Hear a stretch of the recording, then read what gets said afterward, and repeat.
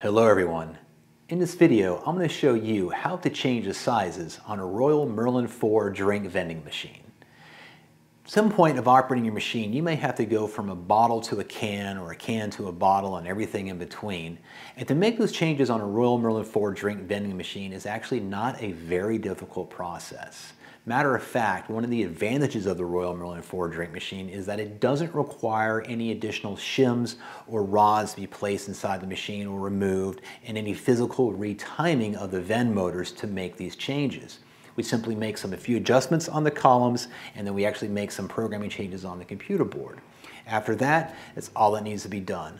So I'm going to show you how to do each of those steps, so let's get started.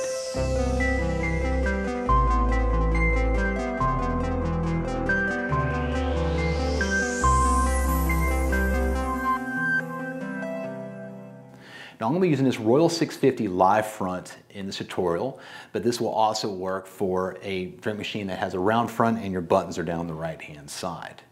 Now a 650 is 10 selections, which actually gives us 12 columns on the inside of the machine. So let's start with making those physical adjustments for the columns. So on this machine, on this tutorial actually, I am going to be adjusting columns 1 and column 2, or selection 1 and selection 2, for a 16.9 ounce bottle for selection 1 and a 12 ounce can for selection 2. Now, selection 1 is on this Royal 650 has 2 columns, as a matter of fact. It's got a front and a rear column, so there's 2 settings I need to make for this. Same thing goes for selection number 2. I'm using a front and back column. So on the front set of columns, we actually have these spacers that we can adjust back or forward. And there's actually little notches with numbers, or notches that you would count setting-wise to where you would place those depending on the product you're vending. Now, on most Royal Merlin 4 drink machines, there'll be a diagram on the inside of the machine that gives you the typical settings that you would use for different product sizes. Because I'd like for you to understand the reasoning why we make these adjustments, and this is not an exact science. You may have a product that doesn't fit within this chart, so what do you do if you don't know what these numbers are? Well, if you understand the concept of why we make these adjustments, then you won't need that chart. You'll just know, okay, I need to adjust this because of this. So let's get started with that. Now, on the front set of columns, there are 2 spacers or adjustment brackets or rods, or whatever you want to call these, that be adjusted back and forward depending on the type of product we're vending. So I've actually removed these out of this machine. Well, you won't have to remove these to make these adjustments, but I want to take them out for this example so you can see what they are. They're just pieces of metal that we adjust back and forth, and they got little hooks at the top, at the bottom here, that hook into the side walls of the column. So what we're attempting to do, the way the Royal Merlin 4 drink machine was designed, is that we want all of our products brought to the center beam of the machine. So imagine there is a beam running down the center of the machine, and all the products have to go to the beam. If it's in the front, it needs to go back to the beam. If its products are in the rear, they need to go forward to the beam. So this is to keep those products up against the center point of the machine, and also to prevent the products from falling out of the column as they shift. Now, as the products are being vended, they're dropping down. That drop down is going to cause a product maybe to move forward. And the last thing we want is when you open the door, we have all of these products toppling out on top of you. So you have these spacers to adjust that. Now for bottles on the spacer, what we're trying to achieve here is to prevent the bottle from falling out. So we usually typically like to put the side spacers into the neck of the bottle. So it sits in between the cap and the body of the bottle right in the neck, and this was to stop it. And here's from a different angle, is to stop that product from falling out. Now if you have a sport drink that doesn't have a neck, now this has got a teeny little neck, this bottle does, but if you have a sport drink, you can also make this adjustment spacer so that the cap is not that. This would prevent it from falling out. So if we can't get it into the neck of the bottle like this, we can also go just to the cap. And so we adjust it so the cap is at this point, here and here. All right, so to make the adjustments for the 16.9 ounce bottle, and let me go this over here. I'm going to grab a bottle. I'm going to adjust these spacers. Now, there are, down the walls here, there are actually notches. And there's actually a counting hole or an index hole. That's always 3 back. So if you know where your first index hole is, you know that's 3 back. Next index hole is 6. So anything between there is going to be 4 and 5. So to adjust the spacers, you just lift up and you just move them back to lock them in. So I'm going to go back to setting 7. So there's that, and I'll come over to the right side here, put my setting in here and go to setting 7. For time's sake here, put the bottom in, find the bottom one goes in easier. There we are. Now if I was to put my bottle in here, there we are, that should fit right there in the cap. Perfect. Now I need to make the adjustment of the back spacer. Now the back spacer is a long piece of metal, and it looks like this. Now I've removed this from the machine. You will not need to remove this from the machine to make the adjustments, but what this does is it basically, we're going to adjust this back or forward to keep the product towards the center of the machine, and that all depends on the length of the product. To make the adjustments, there's actually these little things that lock into the things. I call these little hooks or tabs or pins per se, that lock into the notches that are on the side walls. As a matter of fact, this is what it looks like on the back side, how they're just spring loaded. So you could basically take your finger and twist. We would just squeeze those, move it back or move it forward, lock them into the holes they need to be. The way I've always done this is I've always would walk the back first and then move the back, the top to the front, then back. Just basically walk it back and forward like this type process. Now, when we're adjusting these, if we don't know the number, what we're looking to do again is to keep the product towards the center of the machine. So you remember in the other video I have about how to load a drink vending machine or Royal Merlin 4 drink vending machine, when the products are loading in the rear for a bottle, the caps face the rear. Now, we don't want to place the spacer all the way up against the bottle. I've always found it better if we take an index finger's depth. So I'm going to put my index finger over the cap of the bottle, and then if I was to adjust this, that's about how much gap I would want. Let's say 1/4 of an inch. It's perfect. So we want a little bit of play because we don't want to restrict the bottles descending into the cradle because the motor runs at a constant rate, so we don't want to restrict that. So leaving just a little bit of a gap, a little bit of play, allows our bottles to travel properly into the cradle. So again, I've always used my index finger.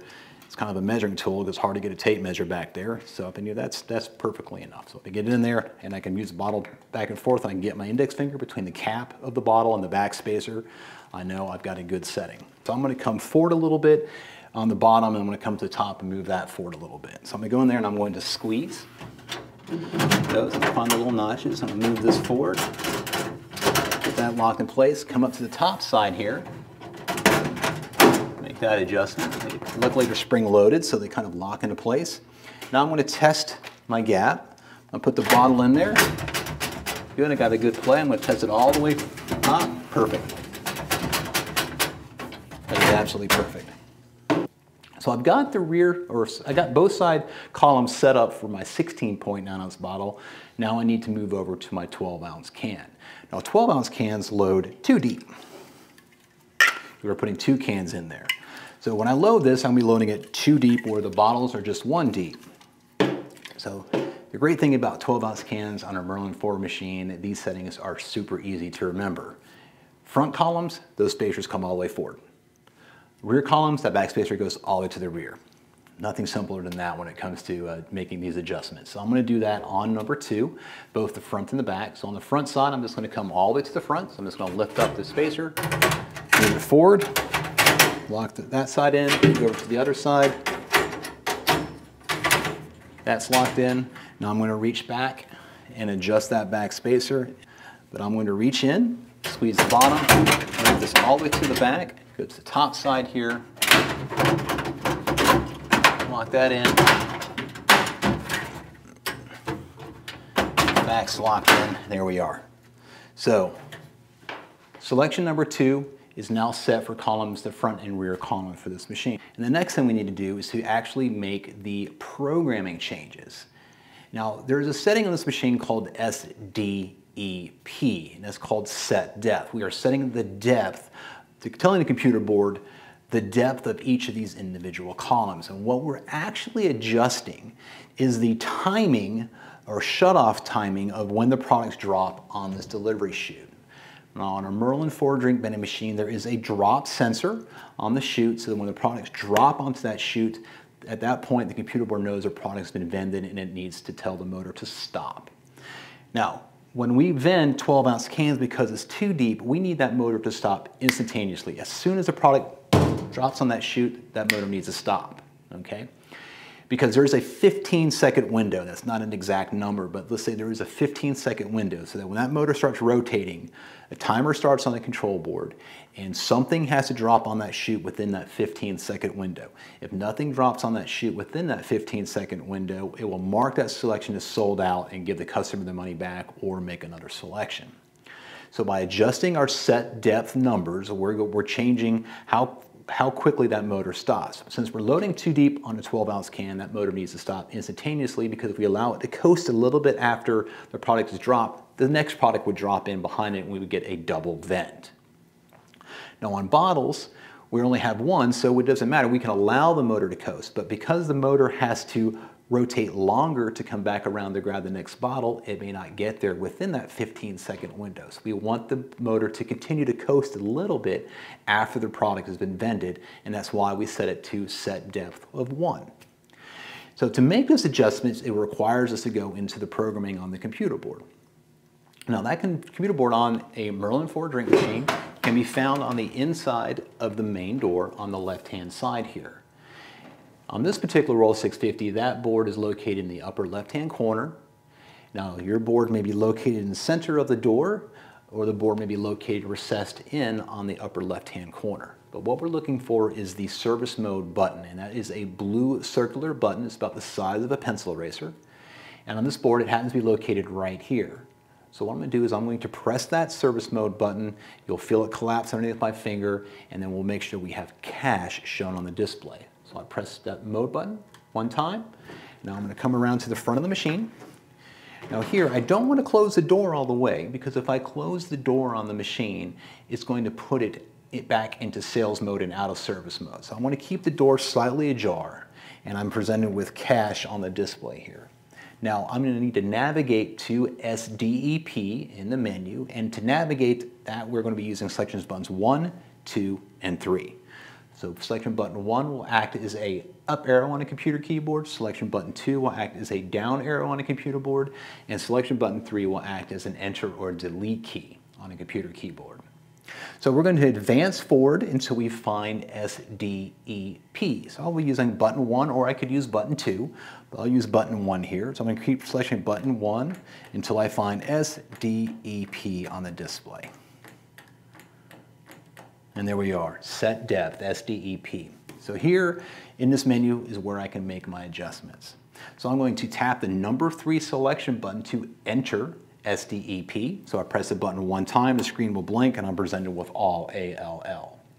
Now, if I had this machine completely filled with 12-ounce cans, I wouldn't have to go to each individual selection to set those depth settings. I can do it all at once under all.